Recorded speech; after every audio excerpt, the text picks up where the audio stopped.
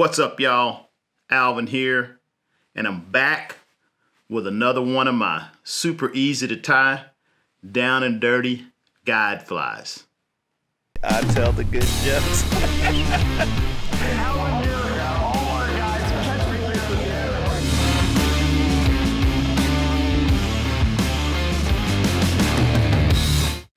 All right, so I call this one the AD KRAB, and that's crab with the K, because it's not really a crab.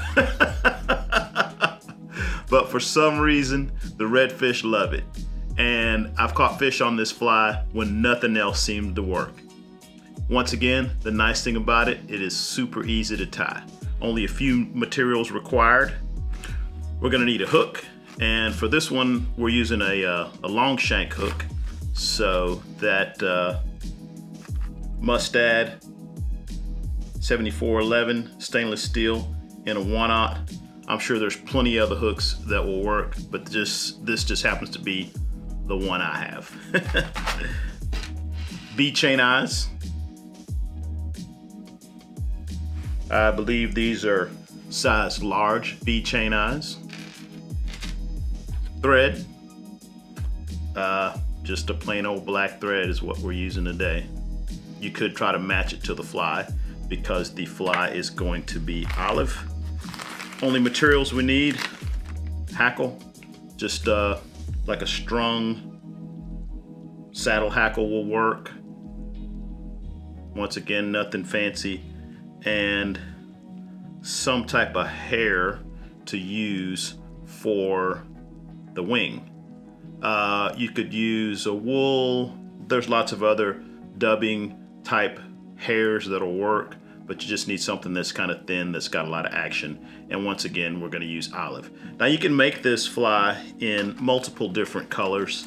You can use, make a two-tone version of it, but I'm just going to go with olive on olive. All right, let's get that hook in the vise. Nice and tight as always. These big flies. All right, attach my thread.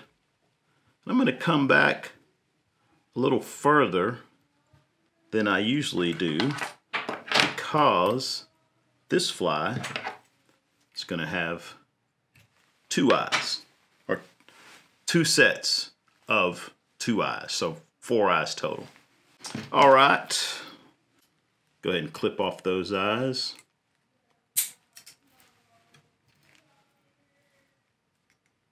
And do 2 at a time, like so. Put the first set on. Like I said, I always like to wrap them one way, then pull it back, then wrap them the other way. Then after that, I'll go ahead, do my figure 8 wraps. All right. I'm gonna attach that second set of eyes right in front of the first set. Same way, several wraps in that direction. Kind of pull it back, straighten it out. Several wraps back that direction. All right, then I'll do my figure 8s. Now, if I'm feeling fancy, sometimes I'll put a drop of epoxy here to give it a little bit of extra weight on the bottom, but definitely not required, so we're not gonna do it. Okay, I'm gonna go ahead and wrap the thread back about even with the point of the hook, and we're gonna find some hackle. And I like to get the nice big webby ones because that's going to form the body of this fly. I'm going to go ahead and get a couple of them. I want to make it nice and full. Now with this, we're actually going to tie them on with the thicker end of the hackle first. So I'm going to tie this in first. I'm not concerned about the fuzziness of it, the webbiness of it. Not really concerned about much.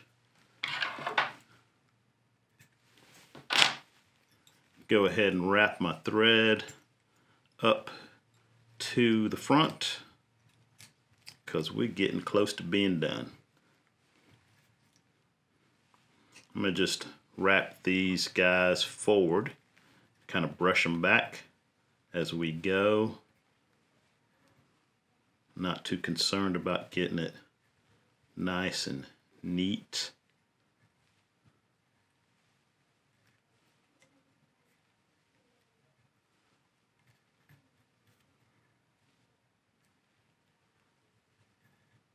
And I'll go ahead and tie them off pretty much even with the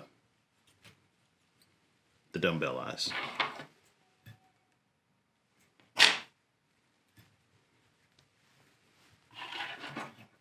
Trim that.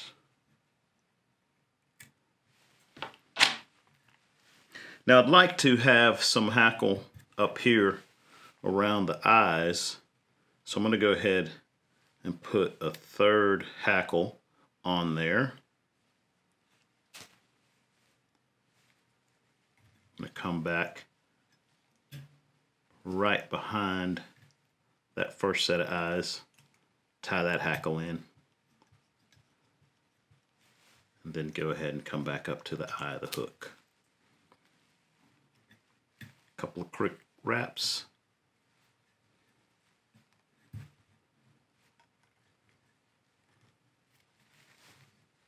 Get up there to the eye. Go ahead and tie that off.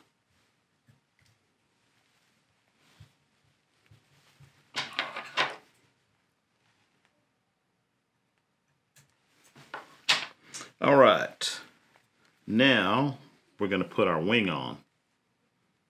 And I'm not going to trim this down at all. I'm going to leave all this bushy underneath that wing. I think that gives that body a little bit more fullness. I'm going to make the wing just a little bit longer than the hook, so it goes past the point of the hook, past the bend of the hook.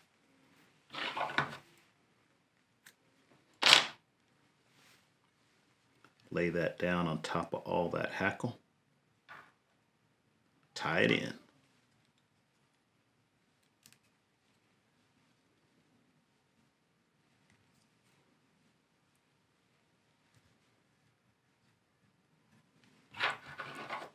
Trim that a little bit. Just to try to keep the eye of the hook clear.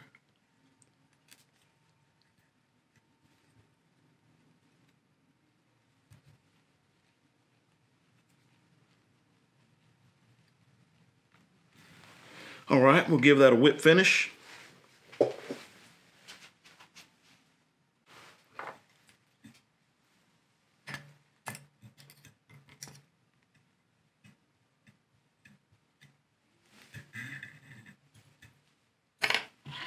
Okay, we are done with the tying portion of this fly. That's it. Super simple. Now I'm going to make it a little fancy. We'll put a little head cement on there.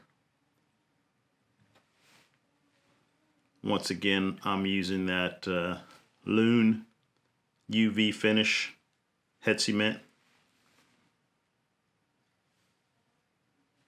The flow version. So we got it on there.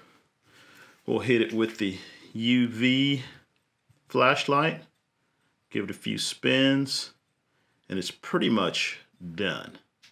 The only thing left to do now is I like to trim the bottom off flat so that, like a crab, this thing can crawl along the bottom.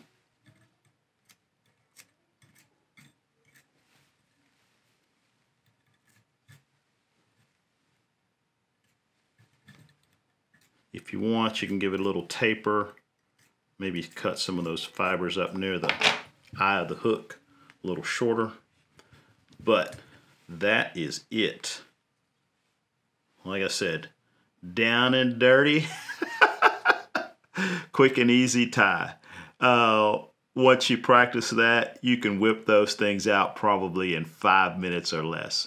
But I guarantee you it will catch fish. I know it catches redfish. I haven't tried it on bass. It would probably catch bass. I know it would catch sunfish, probably bonefish or any other fish that eats little crabby looking things that crawl along the bottom.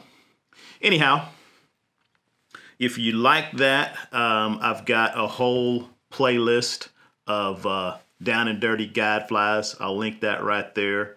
Please comment, subscribe to the channel, and as I always say, good luck on the water.